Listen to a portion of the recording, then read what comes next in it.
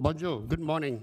Welcome to this very early start this morning on the session on Asia, Asia's strengths and weaknesses. We have 6 very prominent experts, speakers to address us this morning. They come from a wide variety of background, from government, from business, from think tanks, and I'm sure they'll have a lot to share with us. I would like, in the very brief introductory remarks, say that Asia presents both geoeconomic and geopolitical challenges for the region and for the world, but at the same time, Asia also opens up vast opportunities. We are on the cusp of an Asia century, and I think the projections, economic projections, have clearly shown that Asia is where growth will be in the century, and that the vast potential that Asia has should be an opportunity for European companies to look at. It has been projected that US growth of 2.5% and coupled with Asia's growth of 6.2% will imply that US will have US 400 billion growth a year. Asia will have US 1,000 billion growth a year. What this means, when we add it up all, is that Asia will create a new Germany every 4 years. I think that's a major trend, a very major impact that many of us have not really taken into account.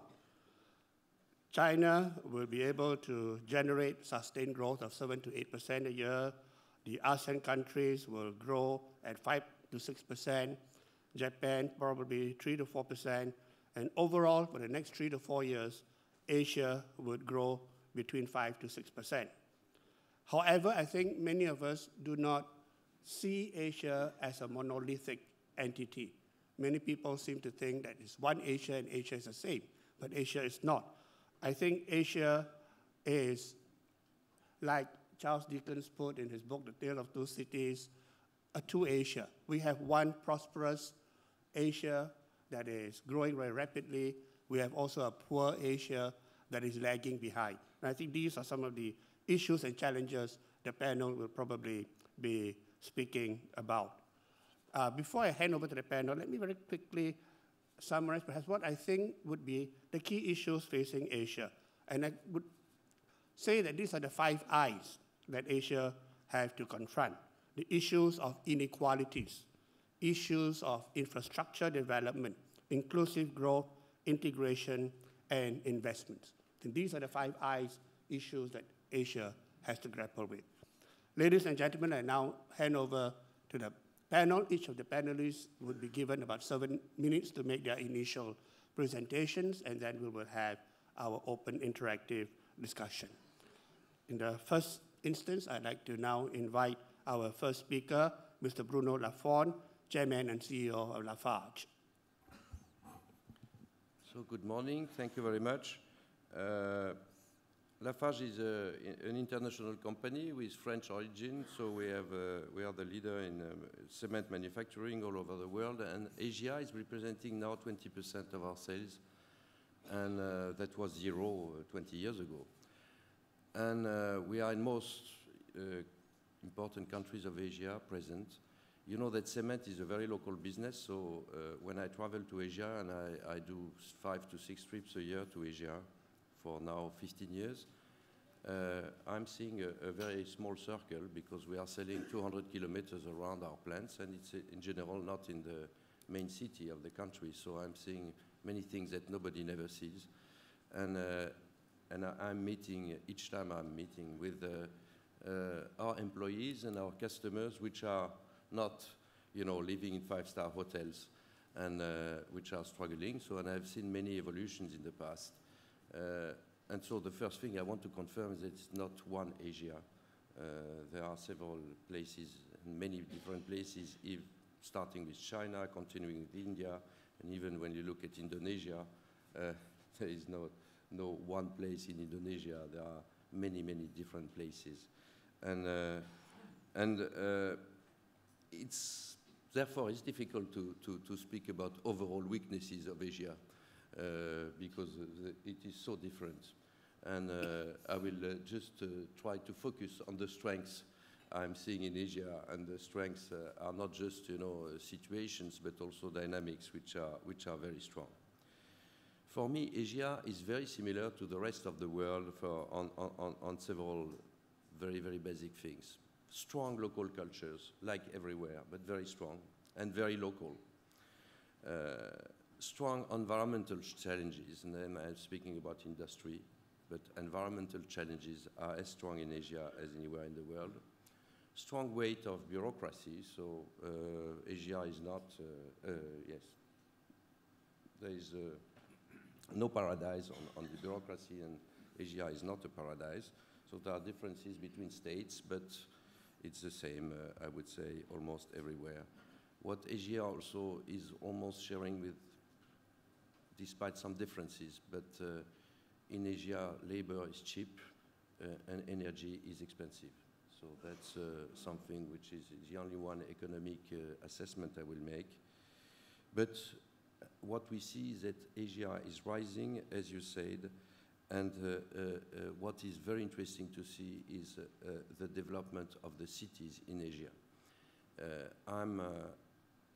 I think the most important trend in Asia, what's happening today, and which is very strong and which is very well managed, and especially probably better than in many other places in the world, is urbanization. Urbanization is very critical. It's happening very quickly, and it's an enormous challenge to which we are an important part, because there is no city without concrete, and trying to innovate on concrete and to bring cities housing for poor people and very big infrastructure requiring all the last innovations on concrete are exactly the type of challenge. Each time I'm landing in Kolkata, I'm enjoying the trip between the airport and the center of the city. And each year I've seen a change. Or I would say during the first years there was not too many change. But since 5 years there is a huge change. First year it was cleaner. Second year you started to see cranes. Third year you're starting to see, I don't know, a tramway or a highway. And the highway was done, with cement bags at the beginning. At the end, it was done with many other things. So it's a tremendous change, and I think it's very important. So I think what is interesting is that Asia has a fabulous strength. So besides cities, I want to speak about the people. The people they share in Asia, for me, first, it's a learning population. They want to learn. They are eager to learn. We have 60,000 employees. We have a strong network, a lot of best practices everywhere they can access. The most, hungry are the Asian people. The biggest, number of access, are coming from our people in Asia. And the last, to get in has been European and Americans. But Asian has been first to try to learn, and that's what we see. The learning curve is extremely. Education systems are excellent. I don't know who said that South Korea had the best education system in the world, and I think that's very promising. These people are optimistic. They believe in growth. All my discussions, and I have a lot of meetings, with employees and young employees, are asking me, when do we do the next capex, the next investment, the next growth? How do we become the biggest? And they are just dreaming to be the biggest because they are eager to grow. And they are ambitious, but at the same time, they are pragmatic. I've seen them through the crisis they had. And I think during the crisis, they've been also very, very pragmatic. I attended a group of Asian businessmen meeting. It was in Vietnam at the beginning of the financial crisis. And the way those very important people were looking at the crisis coming was very, very interesting for a Western businessman that I was. And the last point I want to say about the strengths is the speed. The speed in Asia is different.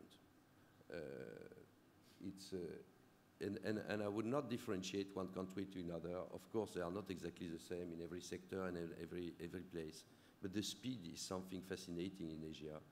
The speed with which people are able to mobilize themselves and also to achieve things is tremendous. So I think it's what I wanted to say about the strength. Of course, we have the best, and you can find the best in Asia. You can find the best companies. I've said you can find the best cities. You can start the best level of growth in living standards growth. You know, I think in a lifetime you can raise your living standard by 1,000 times. Of course, it is not maybe the case in Japan, but I would speak about the average Asia. What I like also is the fact that all Asian societies are trying to implement the 7 pillars, you know, free market economy, mastery of science and technology, meritocracy, pragmatism, culture of peace, rule of law, and education, which are all the things which are extremely good from a business point of view, you know, to develop a business. And I think that's also a very strong strength of Asia, because there is a common will to progress and to learn about that. So it's very inspiring to my company. I learned a lot in Asia, and I'm going to Asia not just to manage but to learn. And for me, there are two questions. Will this generate a type of new global leadership, economic-wise or culturally, also political? And if yes, what will be the, and I'm very curious about the answers I could get on this question, what could be the values which are carried by Asia as a global? Because there is no leadership without values. So thank you. Thank you very much, Mr. Lafont, for your perspective.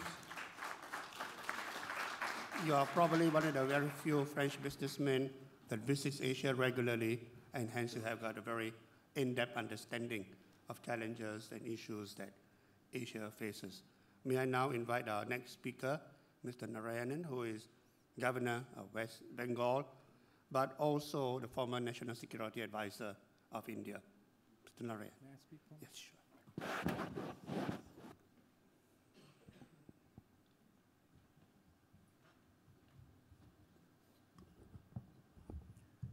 It's a privilege to address this distinguished gathering and also to be with members of this very distinguished panel.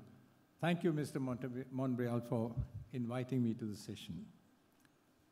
Just now, both the moderator, Mr. Michael Yeoh, and Mr. Lafont talked of two Asias. I also would talk about two Asias, but slightly differently. We have two Asias, both competing for space and attention. Economically, as we just heard from Mr. Lafont, and I must say, I'm so happy being an Asian to hear what he had to say about Asia. Economically, we have a dynamic and to an extent integrating Asia. In security terms, however, there is another Asia that appears to most people dysfunctional, buffeted by powerful nationalism, and prone to irredentism. As we all know, Asia's strength lies in its burgeoning economy, and I think this has been repeatedly referred to yesterday and even this morning. I would rather concentrate today on the so-called weaknesses of Asia rather than on its strengths, because I think the strengths are obvious. The Asian Development Bank, for instance, has said by 2050 or even earlier, Asia will nearly double its share of the global GDP to 52%. 53% of Asia's trade is now conducted within the region itself. The over US $19 trillion economy has now become an engine of growth. So that's obvious, and a lot more will be said on this during the course of this discussion. My point is that Asia's security, as compared to Asia economic, appears anachronistic. And there are several reasons for this. The term Asia's weakness is, I think, maybe a little too strong. I would rather say that there are a lot of concerns and problems in Asia that lead to the possibilities of its weaknesses.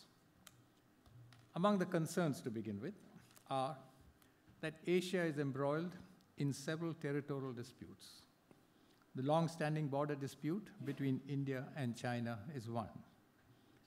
For another, there are many undetermined and contested claims regarding the sea. The most serious of these are those spurred by China's ever-widening maritime claims in the South China and the East China Sea.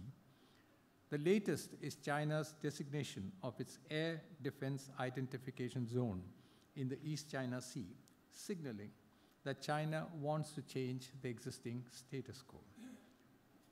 Third, China's constant assertion of its right to its historic waters, confined within the 9 dashed lines of Chinese claims, as also its insistence that not only its self-defined core interests be acknowledged by other powers in the region, but they accept its preeminent position in this part of the world.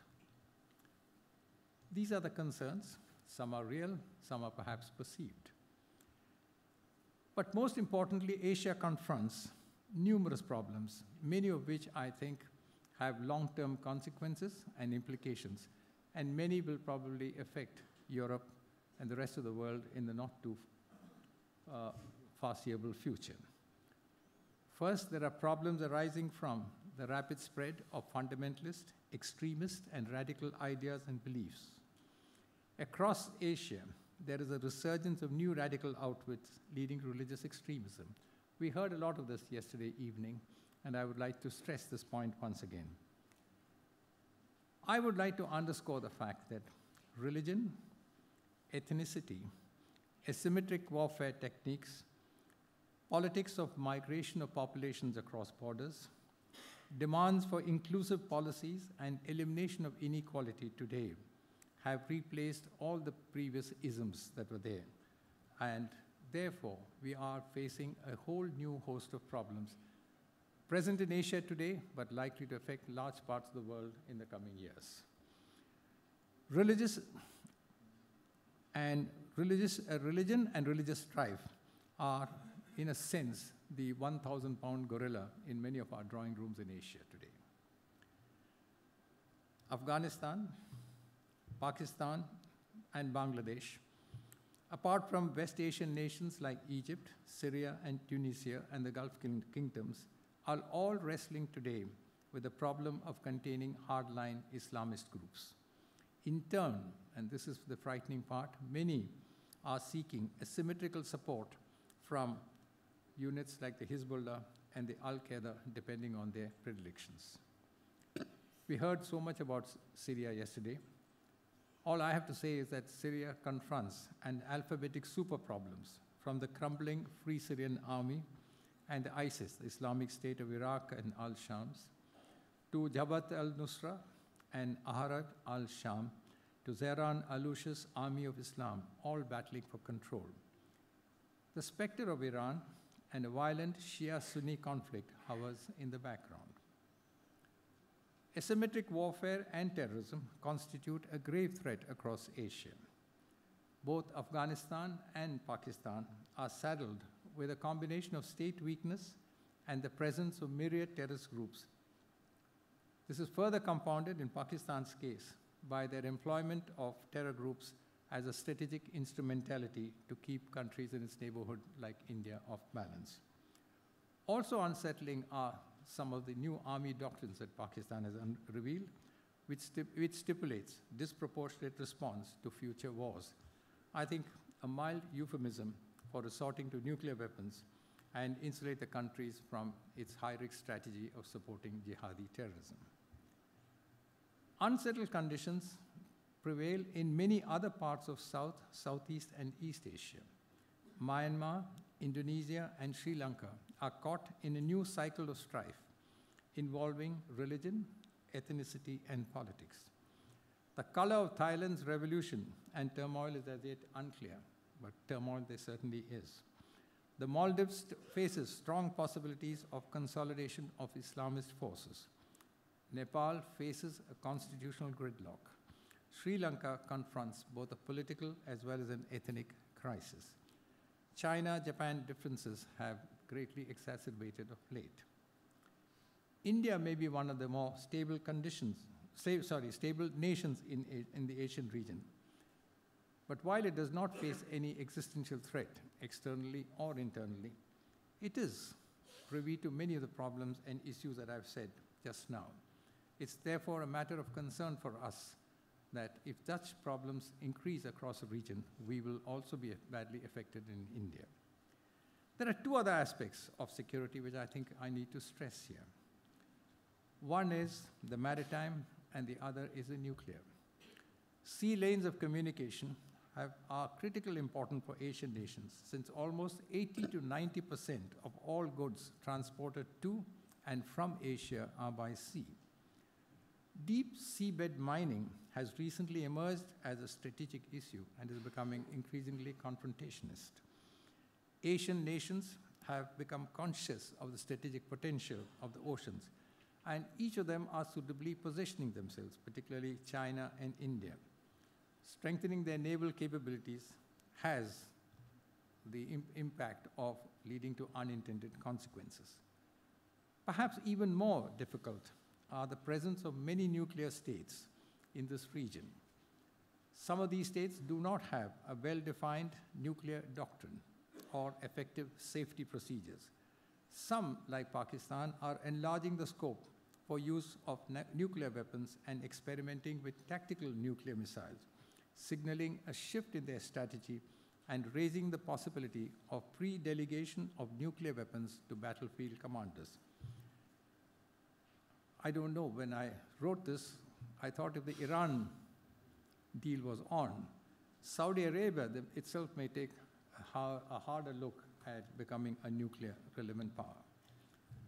Before I conclude, I might add, concerns about Asia often center around the possibility of a conflict between India and China, a consequence of the simultaneous rise in the same time frame of two countries living in close proximity to each other and both having venerable cultures. Both China and India discount this kind of rivalry.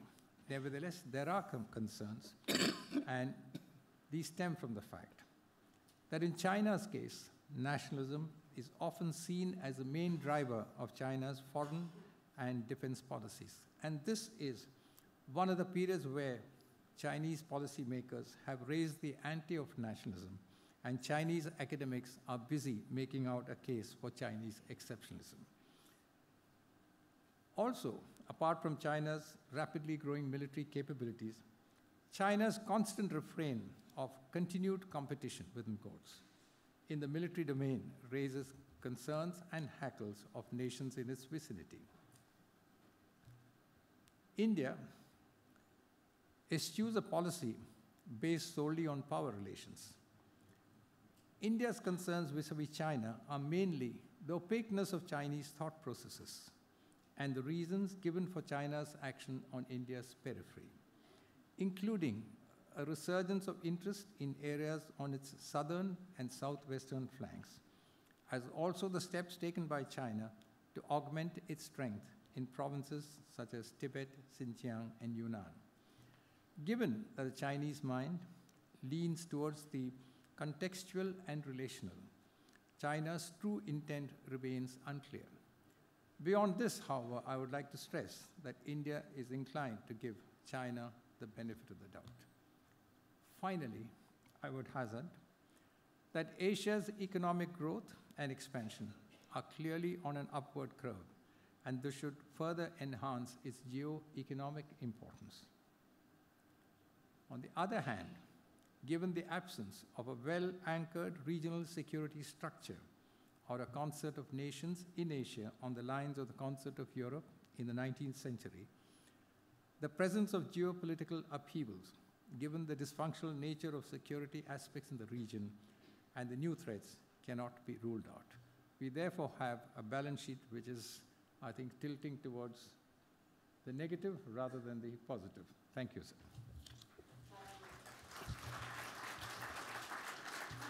Thank you very much, Governor Narayanan, for your list of the security challenge and geopolitical problems facing Asia. I'd like to invite now our next speaker, Mr. Jin Ryu from Korea, to address us. Good morning. My name is Jin Ryu, Chairman and CEO of Pungsan Corporation. Our main business is non-ferrous metal and also defense. Two of the products that we make are, 60% of all the world's coin blanks, and we also export quite a bit of ammunition. So we know which countries are doing well, making money, and we know which countries are not doing well, going to war. So those are two of my business. Now first, I'd like to start by talking about the strengths and weaknesses of Asia in general, then conclude by talking about Northeast Asia, which includes China, Japan, North Korea, and South Korea, where part of we live. Obviously, like the Deputy Minister of Turkey said yesterday, with more than half of the world's population centered in Asia and still growing, the future of global economic growth will be concentrated in Asia. And that is why the United States of America a few years back said they were pivoting to Asia. Although I think the word pivot was the wrong word to use. It sounds as though Asia is much more important than other parts of the world. But what can you say? Typical American phenomenon, using fancy words, not thinking about the impact, negative impact of such words. Not only half of the world's population is in Asia, but most of the economic growth is also concentrated in Asia, where countries like China, Indonesia, India, Vietnam, and even countries like Philippines are achieving tremendous economic growth. With both the population and economic growth, Asia will continue to dominate as a manufacturing base, from high-end industrial goods to low-end staple goods such as agricultural and textile goods. It will also be the biggest market for high-end goods, from airplanes to all kinds of luxurious goods. There are more millionaires and billionaires coming out of China and other Asian countries than any other part of the world. So Asia will continue to be the biggest exporters as well as the biggest importers of all kinds of goods. That is the good news and the strength of Asia. And now to the bad news and the weakness of Asia. With the tremendous population and economic growth, Asia cannot handle all the environmental and social issues that comes with it. For example, the pollution and air quality in China, especially in Beijing, is so bad that it is not only a Chinese problem, but it is also beginning to affect the air quality of Korea. When the winds are strong, during the wintertime and springtime, all that bad air comes to Seoul and to my country. It's so bad that I'm thinking about getting another house somewhere else, other place in the world, and Monaco is not a bad place to get another house, I think, so I'll seriously think about it. Also, Asian countries that are poor have no ability to control any kind of environmental problems. And in addition, they have too many social and basic human rights problems, such as abuse of women and children's rights, problems such as, again, children's rights leading to human trafficking for sex, and also inhuman working conditions for underage children. Corruption is another issue, but I see things are improving in that end with the rise of democracy in various of these countries. In addition, Asia recently went through some massive natural disasters, such as a typhoon in the Philippines, and then the big tsunami a few years ago in Japan. That would take a long time to recover. I think one of Asia's major weaknesses is that Asia does not have a strong leader or a control tower like the United States in the case of North, South, and Central and South America. And in the case of Europe, you have the European Union that in some cases reached out to African countries. China and Japan could certainly play that role, but as China becomes more powerful and richer, they seem to be getting greedier, trying to control everything, including the airspace. Whereas Japan is trying to increase their military strength without acknowledging their neighbors about what they did wrong in the past. In some ways, they still think they are the victims of World War II instead of the aggressor. And in the case of my country, Korea, we suffer from what I called Korean Alzheimer's. We forget all the good things that happened between our neighbors, but only remember the bad things and the grudges. I always say you can change your wives, but you cannot change your neighboring countries. So you might as well do your best to get along. And finally, you have North Korea, which is completely another planet. How many leaders in the world will execute his uncle? So Asia, despite all its opportunities and great future, have many problems to deal with. And we cannot solve these problems alone. I think the European Union could be a good model for Asia so that we can bond together during good times and bad times. But could we create a union like what you have here? Je ne sais pas. Merci beaucoup. Thank you very much, Mr. Jinryu, for your perspective. May I now invite Ambassador Hoshima? Thank you very much. I come from Japan. Listening to yesterday's interventions, some people are talking about demography. Inevitably, we will refer to as a declining country. Maybe eventually we'll be vanishing, but we haven't vanished yet. I'm here to prove that. But in the context of the declining labor force, Abenomics is trying to have an increase in the labor participation rate, having women start to work more, and trying to use elderly people who should be retiring but still working. That's why I'm here. But when I go back to Tokyo and say I've been working in Monaco, the trouble is people will not believe me.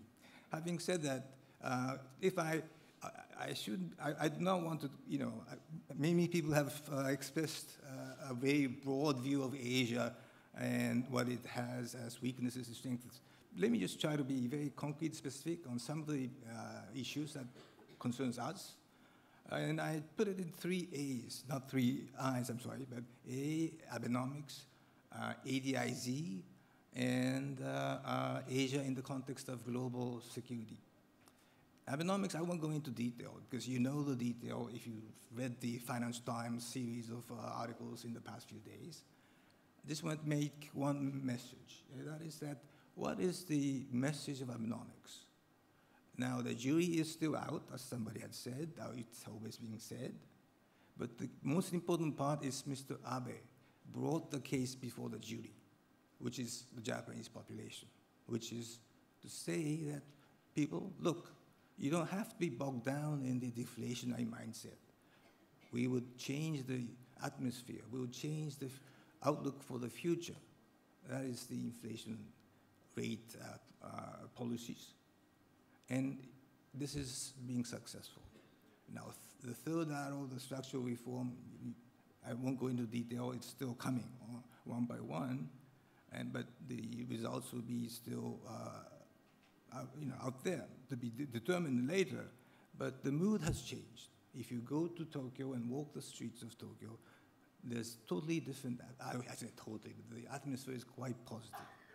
So now the question is, how will this be channeled into consumption and greater investment? Because during the deflationary mindset, people are now consuming, not investing. So people in Europe, we haven't vanished.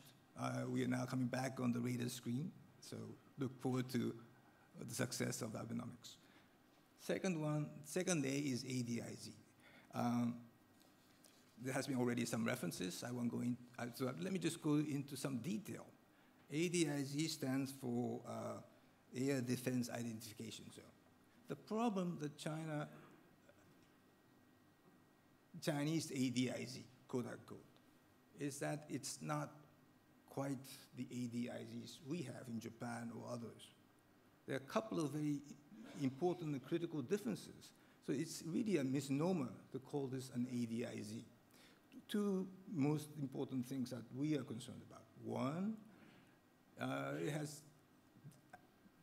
demanded that all aircraft flying in the airspace designated should notify the Chinese authorities. Not only those destined to China, but every aircraft flying in this space. It comes with a threat. It says, if you don't obey our orders, it doesn't say so specifically, but there's a hint that it could be shot down.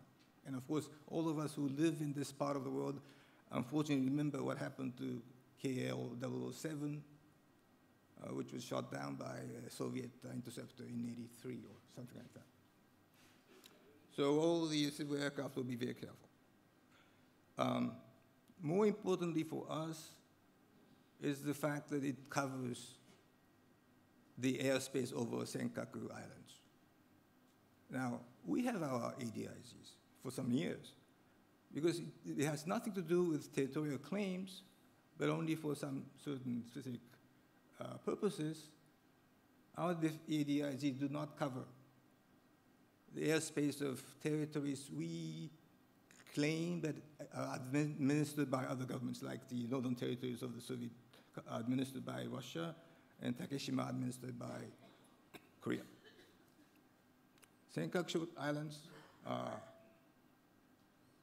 have always been administered by Japan, since has become part of Japan. Not only that, because of this fact, it's administered by Japan, it's covered by the US-Japan Security Treaty. So to have a ADIZ, or so-called ADIZ, covering these islands, airspace, with a threat, is an obvious challenge to not only Japan, but the United States, and also the security status quo security structure we have. So it's a huge challenge, and it should not be dismissed as only a just technical matter. It has to be rescinded. And if I may, I don't want to go into detail, but if I may, Chinese would say, well, but you, Japan, started all this by nationalizing, quote unquote, the Senkaku Islands. But I'm sorry, I don't think those people who use the so-called nationalization as an excuse understand the meaning of nationalization. If you have a government purchasing equity of some corporation, 100%, 50%, whatever, you have the control, and it's called nationalization. What happened in Japan, with a certain political purpose, of course, to avoid the whole purchase of some of the plots being used by ultra-nationalists, the government purchased in order to avoid that being the place being a staging area for something unacceptable. So, but it was only a transaction. It was a transaction of title, of ownership of some of the plots, which means that we have a registry of real estate, which have always been there, meaning that it's under Japanese effective administration. So nationalization has nothing to do with the sovereignty issue. It was, in fact, a political move tried to avoid a tenuous situation.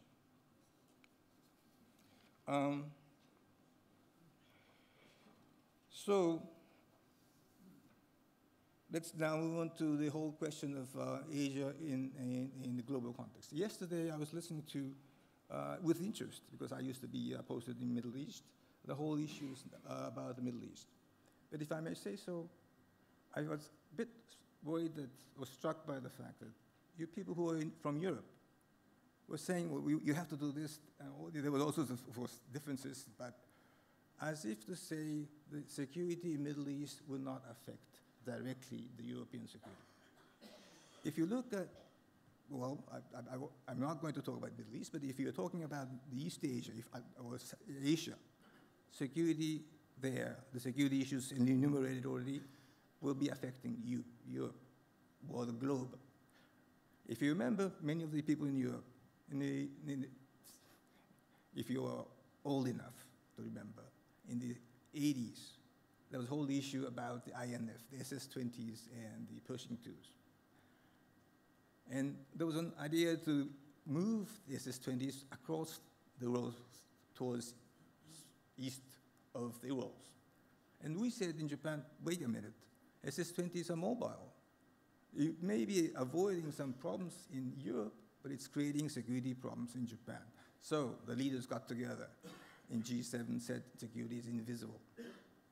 Likewise, what's happening in East Asia with the challenge of the security status quo structure will affect Europe. And there's also the linkage between the security and the economy, obviously. So another point I should have said earlier about the Chinese so-called ADIZs is the lack of congruence with what China is trying to do on the economic front. It came at a time almost coincidentally with the third plenum. And of course, you all know, have been following third plenum. It has a very decisive direction towards market economy, or reforms towards market economy. We all wanted it to succeed. We in Japan wanted it to succeed because it would be a very important impact on the world economy. But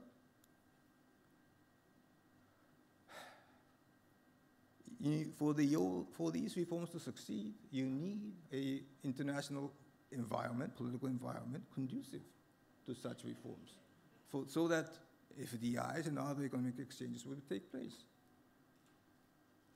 We are not certain what the intentions are of having this kind of a security threat at a time when China has to focus on reforms. I've spoken too much. I don't know what the future has in store for us. As somebody mentioned, whether 2014 will be something like 1914, God forbid, but I don't know. But I'm all hoping Asia will muddle through. At the moment, there's more muddling than throughing, but I hope we will finally come through. Thank you very much. Thank you. Thank you, Oshima-san. May I now invite Mr. Tokunov from Russia to address us. He's also an expert on Korea. Thank you very much. I am from Russia, which is both Europe and Asia, and we call ourselves a Eurasian nation. But I want to say a few words about the issue which has been attracted a lot of attention in recent days. It's happened in such a way that I've followed the situation in Korea for almost 40 years. And I spent my junior years, young years as a junior diplomat in the Soviet embassy in Pyongyang. And since that time, I've visited North Korea for many times. And the last one was a little bit more than a year ago when I participated in the festivities dedicated to 100th anniversary of great leader Kim Il-sung. So I have dared to say that I know what is going on in Korea and even in the north part of this peninsula. But frankly, Korea, which is a very old international and Asian problem, but still very alive, is bringing a lot of surprises and shocking news to us, particularly from the northern part of the peninsula, from the so-called Hermit Kingdom. You know that Korea was called Hermit Kingdom in the Middle Ages, and North Korea is still the Hermit Kingdom, the closest country in the world. And in recent days, we were shocked by the news that the closest relative and very strong supporter of Kim Jong-un, the young leader, was purged and executed, as well as a lot of his supporters from the party system as well as from the military. You know that Chan Song-taek was a husband of beloved sister of Kim Jong-un aunt, and beloved sister of Kim Jong-il and the aunt of Kim Jong-un. So both of them played a very important role in the history and in the developments in Korea in recent 20 or even more years. So elimination of Chan Song-taek and his supporters might have great consequences, as Kim Jong-un shows his cruelty and unpredictability. His aggressive posture in 2013 and psychological war aimed at the West to solidify his power and force concessions out of the United States causes great concern. Initially, there were many hopes that the young Western educated leader, if we take the 2 years in Swiss secondary school as Western education, of course, might change the course of his country to a more pragmatic one. He gave such hopes thanks to PR actions aimed at increasing popularity with the somewhat skeptical population of the country. But the initial push for changes has stalled by the end of 2012, and the question about possible changes in North Korea remains open. In 2013, the hardline policies dominated both in internal politics, where repressions were on increase, and in external policies, where the inflammatory rhetoric and provocations were abound. Can Kim Jong-un leave these things as they are, like the old part of the leadership wants? Geopolitical position of the country, the factor of South Korea, the strategic goal of which remains the absorption of North Korea, and the factor of China, which wants to control the regime, does not allow experiments that endanger the security of the regime. The obvious recipe are the conservation of the leadership and hopes to renovate the totalitarian monarchical political system. However, the penetration of information from outside and the development of market relations has made it increasingly difficult. The population has long lost faith in Chukchi ideals and perceives propaganda as white noise, learned how to overcome prohibitions with help of bribes. So far, the regime keeps its stability simply because the authorities have, for the first time, left the population much alone to pursue their economic interests and personal life, rather than participate in collective efforts as long as the system is not challenged. The most vivid testimony is the emergence of so-called middle class, initially in Pyongyang, which discovers new consumerism for itself. The authorities try not to notice that and not to regulate new phenomena. It's possible that younger part of leadership see this emerging class of owners and successful people as a new base for the regime and wants to count on their loyalty rather than sit on the bayonets. It could be reasonable, as this new class has something to lose in case of calamity and is afraid that in the case of regime change or unification, they would lose their social status and position. They do fear that any unrest may result in conquering of their country by South Korea, which is seen as hostile, and this does not encourage demands for changes. At the same time, any criticism of authorities is still not tolerated, and the people which were given some breathing space do not feel the acute need and are afraid to challenge the existing code of things, as the repressive system of North Korea has the traditional feudal and then harsh colonial system as its direct predecessors, and the population simply is not aware of any form of government. But in fact, in order to maintain the North Korean state as an independent state, the elite has to offer a new national idea, and it should not be just survival by means of strengthening military defense capabilities. It is relatively easy to refuse from imported ideas of communism.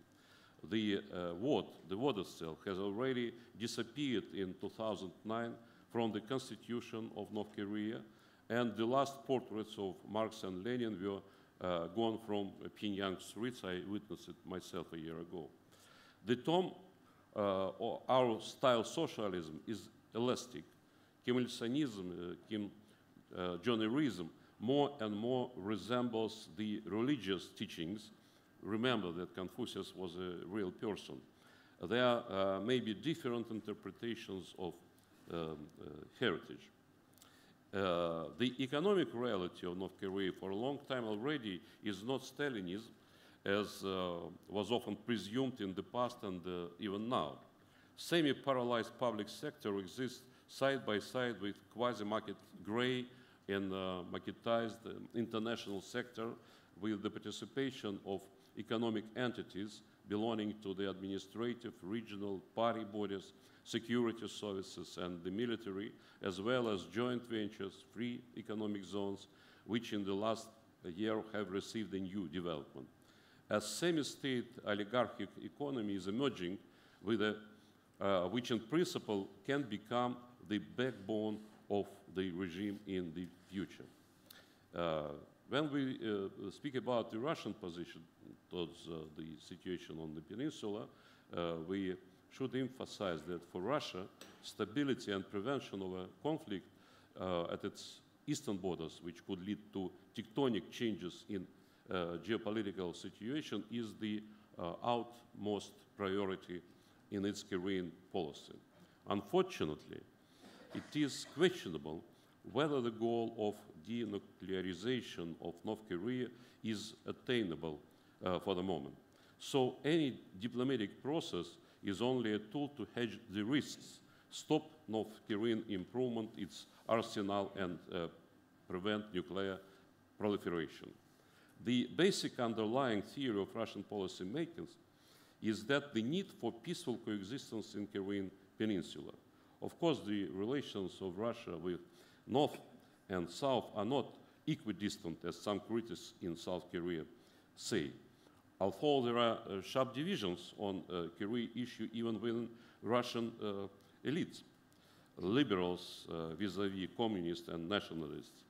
But the policy is formed by the moderates, guided by the Russian own vision based on decades of analysis dating back to 19th century and 70-odd years interaction with North Korean communists. In principle, in the long run, a unified friendly Korea state without any foreign dominance, though sandwiched between China and Japan, could be a powerful balancer to Russia for being in the crucial Northeast Asian region. It would also enormously help Russia's economy advance in Asia, and it could make Russia a significant player in energy sphere and logistics, as well as in reconstructing North Korea. Therefore, Russia supports both inter-Korea reconciliation and eventual unification, except it costs.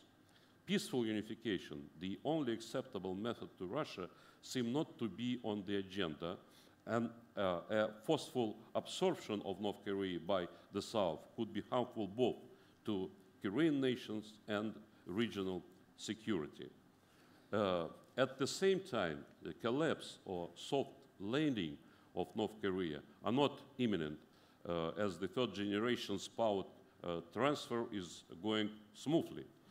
Based on that, Russia cannot afford to quarrel with its neighbor, let alone press for its downfall, regardless of its actual feeling towards the brutal North Korean regime. Russia stresses the need to engage Pyongyang, not because of warm feelings in Moscow towards the regime, or because it's considered an important part of Russia advance in the East, but simply because this is essential for maintaining security in its borders. But the agenda of diplomatic process should be comprehensive and not be concentrated solely on North Korean nuclear problem, but addresses all concerns, including that of the North Korea, of normalization of relations of North Korea with its neighbors, I mean Japan, I mean the United States. Russia called for multilateral approach to Korean issue, and the most urgent issue on the agenda is to create a new peace and security management system in and around Korean Peninsula. How can such a system look like? It's obvious that strictly bilateral agreements on North Korean security-related issues simply do not work. Take an example of South-North agreements of 1992 and of 2000-2007 summit declaration, the United States, North Korean 94 agreed framework, and Japan, North Korean declaration, etc. Thus, a durable peace regime should be a multilateral construction and include the chief actors related to the situation. In other words, Korea, China, USA, Japan, and Russia, as well as UN as the supervisor, should work on the package deal proposal that could be described by the formula peace for nukes. Well, I spent all my time as I understand. Thank you very much. Thank you. May we now have Mr. Yang from China to address us. Okay, thank you. This is my first time when I got an invitation. It was called as a conference on global governance.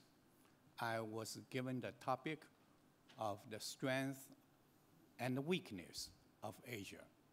So as a scholar, I prepare this talk from the perspective of both the strength and the weakness of Asia in the context of global governance. And I'm from Shanghai, not the capital. And I remembered 10 years ago, for my first visit to India, my India friends encouraged me. You Shanghai guys work hard. Maybe in 10, 20 years, you can catch up with Bombay. So now I would like to talk about how I look at the strengths and the weaknesses of Asia in the broader setting of global governance. I was born as an incurable optimism. I always look at things on the positive and encouraging side. So I think Asia has its great strength in the following ways. Number one, it's a matter of course, the Asians' economic dynamism ever since the 1950s and the 60s. Let's look at the G20. And I counted, if we count China, India, Japan, ROC, and Indonesia, and the Russian, and the one volunteer tried to be a member of Asia, that's Australia, and also very much wanted to be a part of this region, the United States. The 7 actors counted for 40%. Because of the limit of time, I won't go into detail.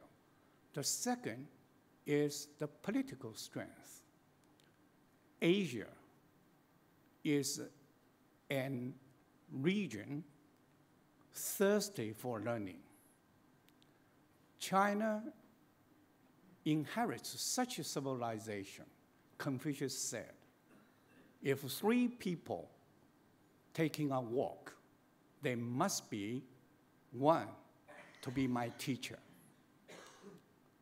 And some other civilizations or cultures different. They think if there are 3 people taking a walk, I must be the teacher. So in China, we can say, learn from India, from Japan, from the United States, sometimes not the other way around.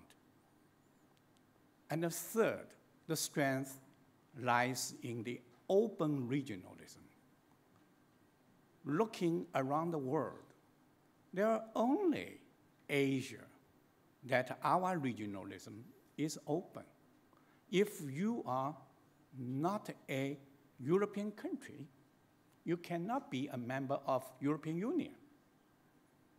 And if you are not a West Hemisphere country, you cannot be there as a full member. But for East Asia Summit, we can have India. That's from South Asia. We can have Australia and New Zealand.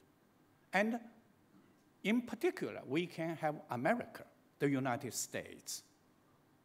And this kind of open regionalism gives the strength rather than weakness to Asia.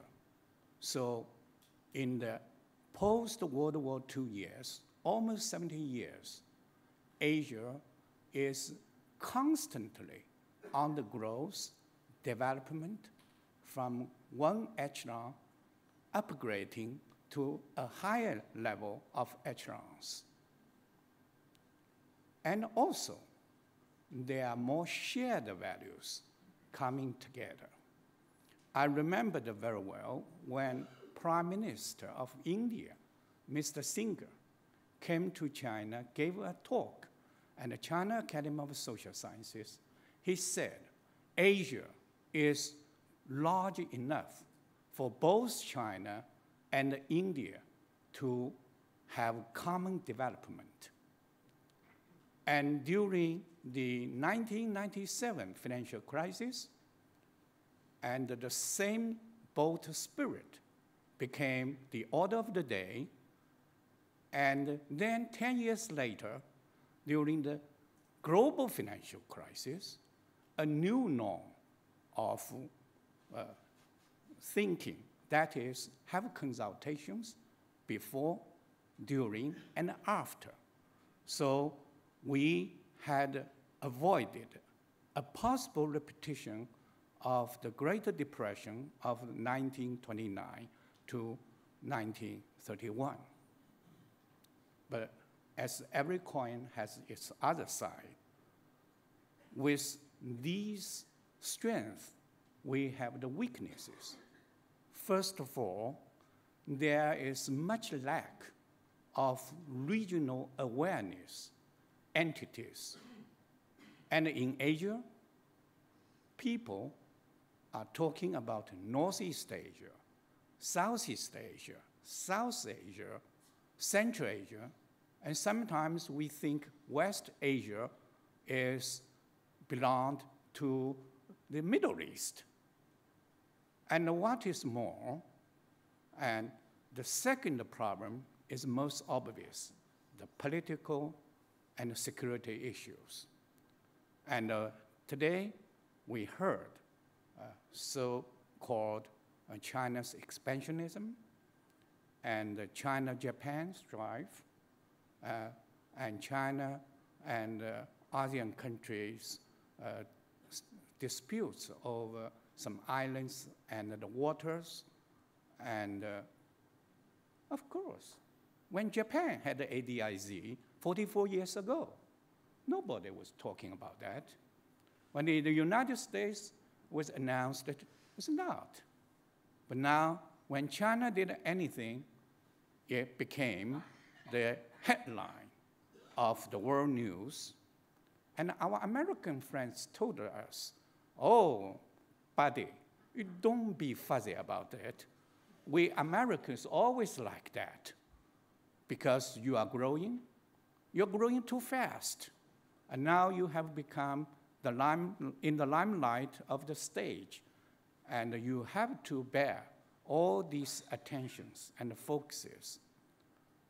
And also the economic issues and the social problems, the inequality of distribution, and also that the Asian economy contributes a great deal, like 40% to the world growth, but Asia is still in the lower ladder of the economic decision-making and the course of discourse, rights of discourse, rule-making, agenda setting, etc. So Asia is an Asian continent, and the rise and the emergence of Asia will be a long process that we have to. But I think if I'm Chinese, I like traditional Chinese medical theory. According to that theory, you have to build up the positive side in building up the positive side, the negative side, in proportion, would go down. If we focus on the positive energy, positive side, and learn from the United States, learn from Europe, learn from Africa, and to put every good part withdrawing into our own makeup, and then sooner or later, we can reach. In concluding, if we look into the future, 50 years, 100 years later, and we compare the world wars grappling over the rural area for coal and steel. But if you think in a broader sense for cooperation, for win-win the end, then someday you would think, and these kind of things should be dealt in a more constructive way. So I think I'd better stop here. Thank you. Thank you very much. Thank you very much, Mr. Yeoh. Before I open the floor for questions and discussions, let me just share some perspectives on Southeast Asia, the ASEAN countries of Southeast Asia. The 10 countries of the ASEAN nations has a combined GDP of US 2.2 trillion, a population of over 600 billion, and growth of 5.6% per annum. The ASEAN countries also have a very young workforce of 310 million people below the age of 30. Overseas trade for the ASEAN countries account for US 2.5 trillion. And these are some of the positive economic indicators from ASEAN. What is perhaps a very strong point for the ASEAN countries is that the East Asia Summit that Mr. Yeoh referred to earlier has recognized ASEAN centrality, that ASEAN as an entity would be a key force in East Asia and the dialogue with the other East Asia partners. The ASEAN countries are now negotiating a new FTA called the Regional Comprehensive Economic Partnership Agreement, or RCEP, that will combine ASEAN with China, India, Korea, South Korea, Australia, and New Zealand. And I think this would be something that is quite important for the future growth in the region. On the other side, in terms of the challenges, the ASEAN countries need to rebalance, and rebalancing in ASEAN will need to focus on domestic consumption, regional integration, social inclusion, and sustainability.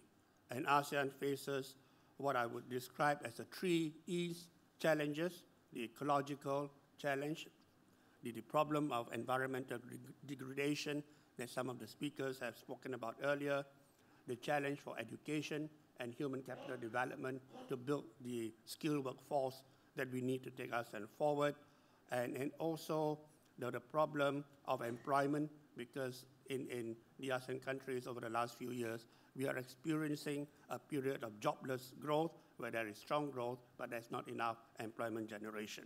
I think these are some of the challenges that ASEAN faces. I would now like to throw the floor open for questions. There's a person here, yes?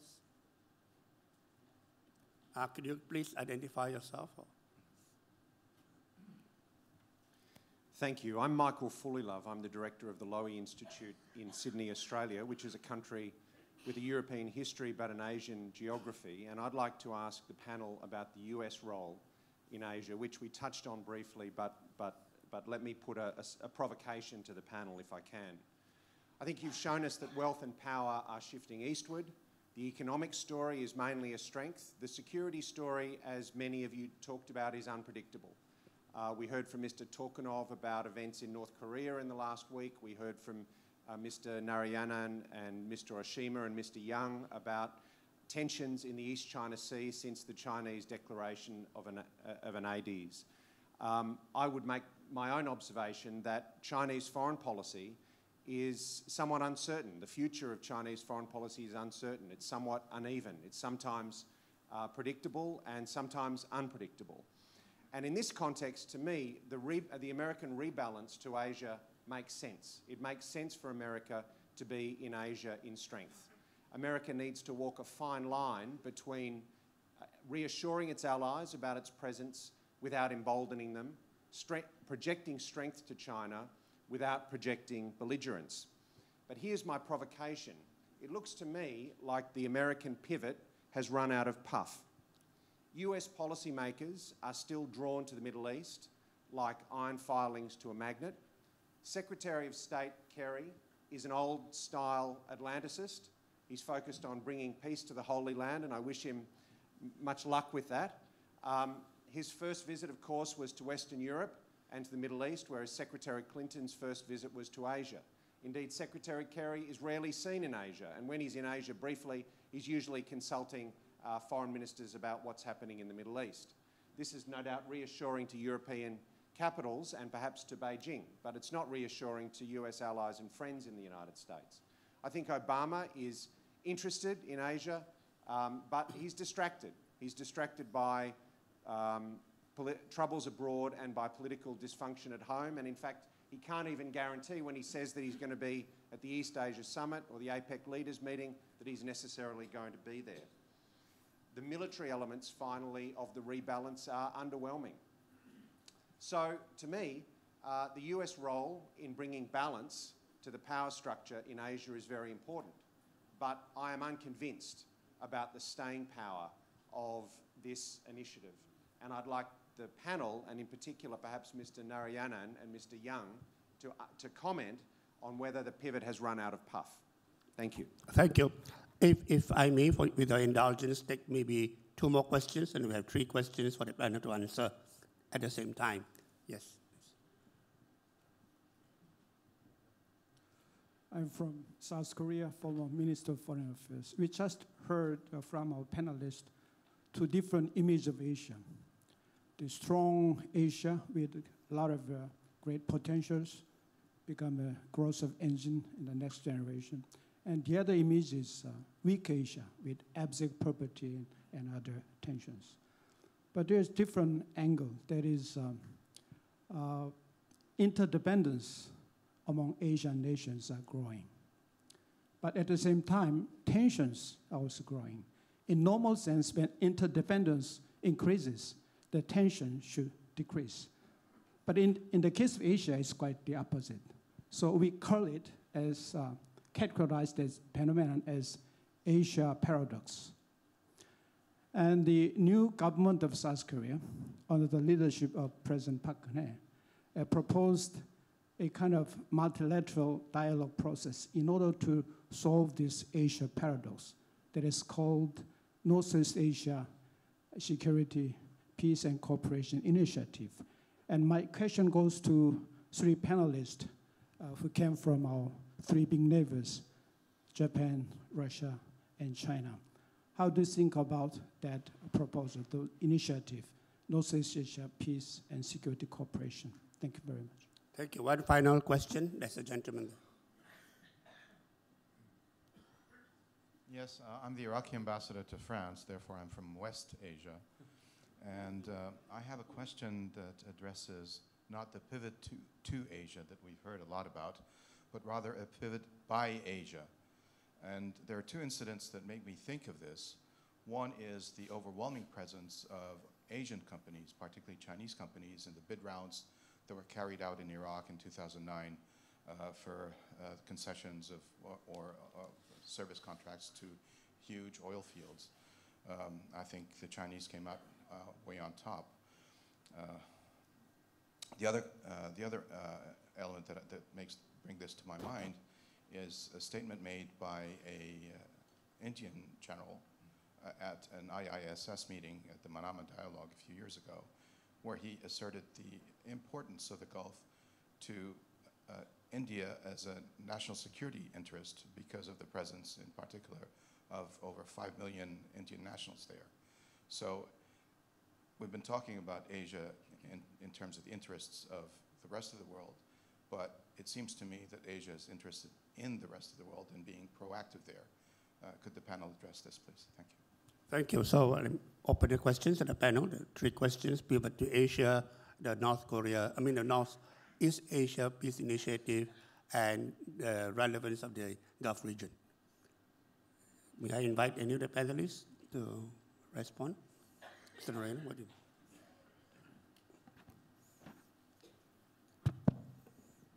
I think the second question is the easier one for us. That is the pivot by Asia. It's true, I think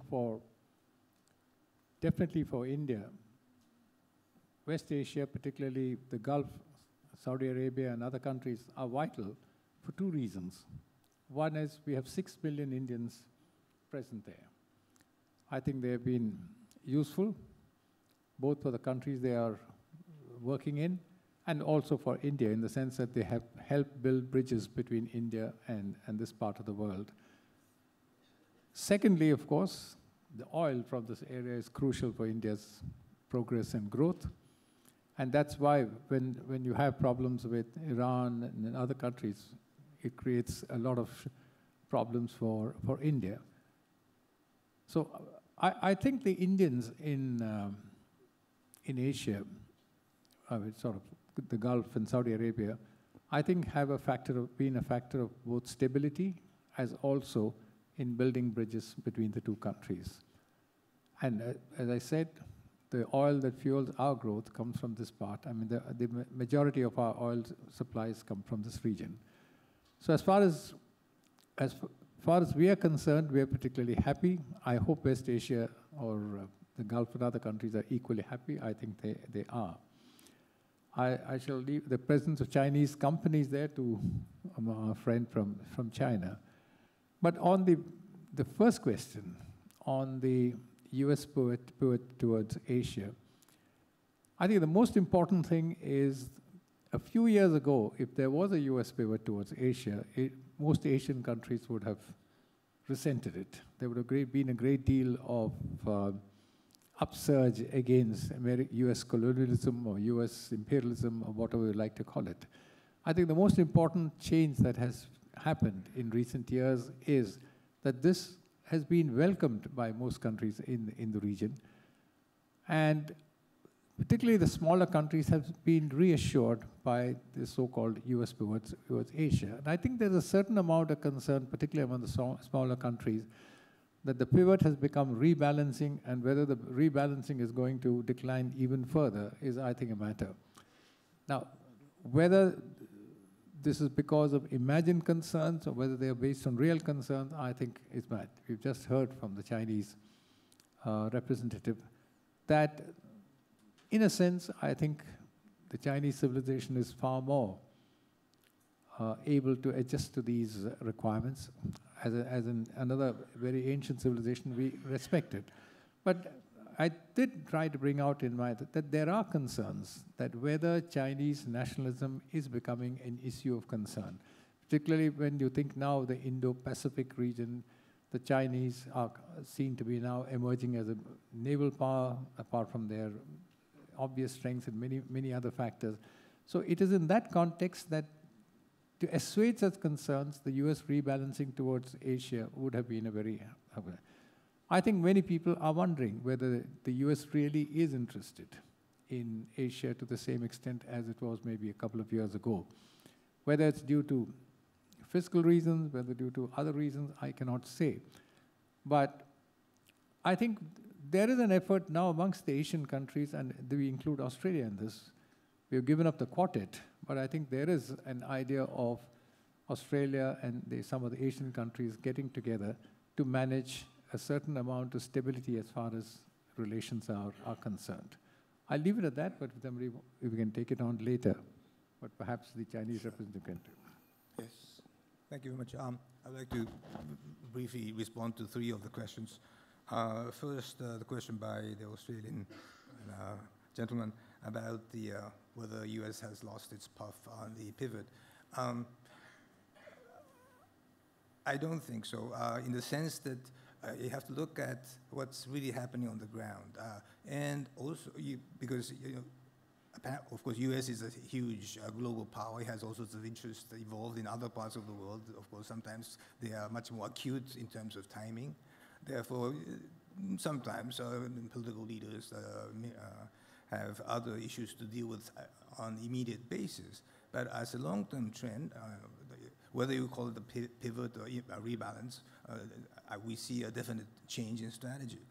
And that is, I think, as somebody mentioned, it was welcome, but I think it needs to be accepted and recognized as a trend, a strategic trend, which is very important. In the same breath, people buy Asia. Of course, Japan has always been in the Middle East because of the reasons you all know. The change is the fact that there are other emerging economies taking interest in getting involved. So yes, if you focus on the economic side, there may be new developments, but it's only a natural evolution development, and I would not necessarily call it pivot. It's just a reflection of what's happening in East Asia or in the global scene. With respect to the proposal by the Korean president on the multilateral dialogue, I would say, of course, in a situation like this, where there's so much tension because of maybe a growth pains or whatever, teething, or whatever the word is, we need to talk a lot. But we need to talk between ourselves, among ourselves, in a very calm and objective and sensitive to other people's interests manner. And we need to have a dialogue. And I think I'm not here to represent the government, but I know that Prime Minister Abe is very much keen to have dialogue with all the leaders from the neighboring countries. Thank you. Any other comments from Mr. Yang? Yeah. My comments are our Australian friends concerning about the U.S. rebalancing, the uncertainty of China's foreign policy, etc. I think the world is changing very fast. It is always with uncertainties. To the Chinese, we are puzzled by the Americans. When President Clinton came into power, he changed George W. Bush, the 41st foreign policy. When the son came into power, it called for ABC, anything but Clinton. And then the wife of Clinton came into the State Department, and she called change. And then the same president, President Obama, came, he changed Madam Secretary into Mr. Secretary and changed again. So perhaps we have got used to the changes of the United States, and now we have to think about China, India, and others. And China's attitudes toward the United States, legitimate and primacy in Asian Pacific region is clear and consistent. And the new Chinese president and President Obama held a very important informal summit at the Sunnylands, California, in past June. And both sides have agreed to build out new model of major country relations. The American version is major power. Chinese version is major country, because the Americans think power, that's a matter of course. And in China, power means something else. But we have agreed that we should work on the, first of all, no conflict or confrontation, mutual respect, and win-win cooperation. As to Madam President of ROK, that means the so-called Northeast Asia Peace Initiative. I think it is a welcome initiative, and we should work for that. But we have the big trouble with your brother, the North Korea. I hope that sooner or later we could solve this problem, but while the problem is over there, we can work on that. We can have the designing, we can have the second track dialogue like this, or 1.5, or even first track. China and ROK have been working very, very well. This is encouraging initiative. The last but not least is the Chinese oil companies in Iraq. Yes, we want to be a nicer place. But these places, the Americans, the Europeans are all there. And to work for oil energy is not a sin. But the sin is if you only pivoting to oil without anything else, that's not good and a grave mistake. China wants to develop not only resource economic relation, but other than resources too, but that takes time. And I think China is learning, and I hope that we can work together. Thank you. Thank you, Mr. Lafon. Yes, I'm very interested to listen to this discussion. What I see from the business, maybe to add on the discussion, are two things which will be very interesting in the next years to come, is internationalization of Chinese companies, which is taking a major role, you know, in the global economy and in Europe, I think, but also in Africa. And both Indians and Chinese are extremely present in Africa, which has also an impact on Europe. And the second point, which is very interesting, will be the position of Asia on the climate change debate, how it will evolve, because it's a real global. So I think the debate we have was very much a debate, you know, between Asian countries, but I think the global issues are also very important. Our time is almost up, so perhaps you can just have 1-2 minutes response. Mr. Jinri. Yes, I just want to answer the reporter's question about Secretary Kerry being Atlantis. But this is a rumor. I heard the rumor that the White House wants Secretary Kerry to spend all his time in the Middle East so he won't make any mistakes on other parts of the world. But also, the other comment is we had Vice President Biden coming over to Japan, Korea, and China. And President Obama is also scheduled to come to Asia. Of course, this is to make up his trip that he canceled to Brunei, Philippines, Indonesia, but I think there's a good chance that he will also stop by Korea, Japan, or possibly China. So we'll see, you know, if that is really, you know, and if he does, and I think he needs to do that to prove his words. Thank you. Mr. Tokunov, just a very brief response. No, I just want to comment on your question. I think that this idea, I mean this peace initiative, initiated by President Park Geun-hye, is a very good one, but it's very important for all of us, the countries located in this area, not to stop at the stage of declaration. You know, he made in the past a lot of declarations. I just want to remind you the Gorbachev declaration made in Krasnoyarsk in late 80s. But after declaration, nothing worked. So let's think about the design of this initiative, of the implementation of this initiative. I managed already the security management system. What we need, the security management system, of course, including the our brothers from North Korea who should participate in the creation of this security management system. Thank you. Mr. Narayan, and you have one very brief. Yeah, just a minute. It's obvious from the discussion that is taking place that there's more in common than what divides Asia.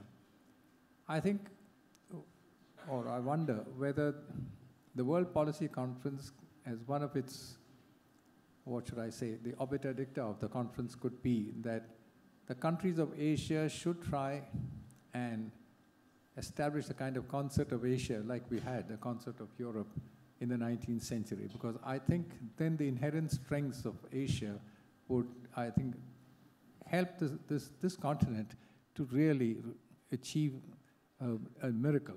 It's a near miracle today. I think we can. So whether the conference can set the tone for this kind of a concert, bringing together countries of Asia and helping in some way to overcome many of the concerns.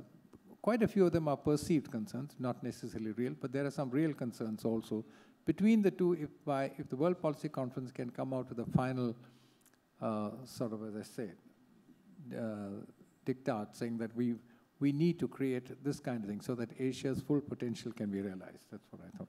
Thank you, Mr. Lorian. And I think what you've said is very relevant. We don't have a security mechanism to discuss security concerns in Asia. We have a lot of economic cooperation initiatives in the region. We need to build on that. I think, ladies and gentlemen, we've had a very interesting session, the Asia session, looking at the strengths and weaknesses of Asia. I do tend to believe that perhaps we have more strengths than weaknesses. And going forward, perhaps we should be looking also at forging greater partnerships between Asia and Europe. And in that regard, the negotiations between the European Union and the ASEAN countries for an ASEAN EU FTA would be very apt and timely. Thank you very much.